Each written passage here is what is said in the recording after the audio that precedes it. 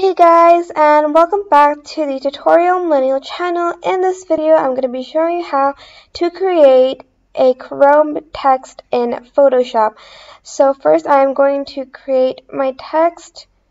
Just going to write down that, but you can obviously write whatever you want, and obviously you can pick whatever font you like. And hold on, my battery's about to die. Okay, so I am now going to double click on this text right here in this layer panel. Just going to then click bevel and emboss and make sure your technique is chisel hard, and you can just play around with it.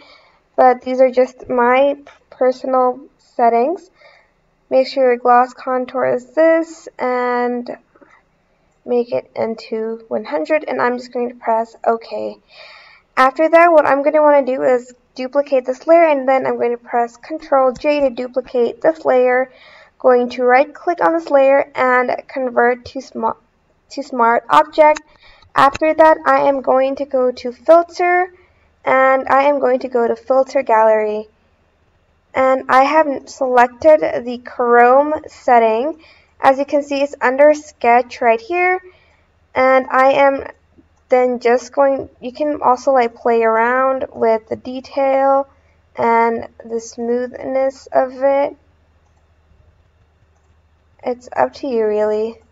Maybe I like this setting. I'm just going to press OK.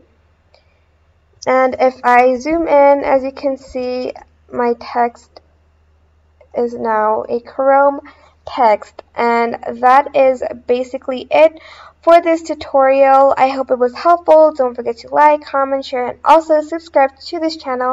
If you have any questions, don't be shy and write it in the comment section down below. Alright, thank you so much for watching. Bye!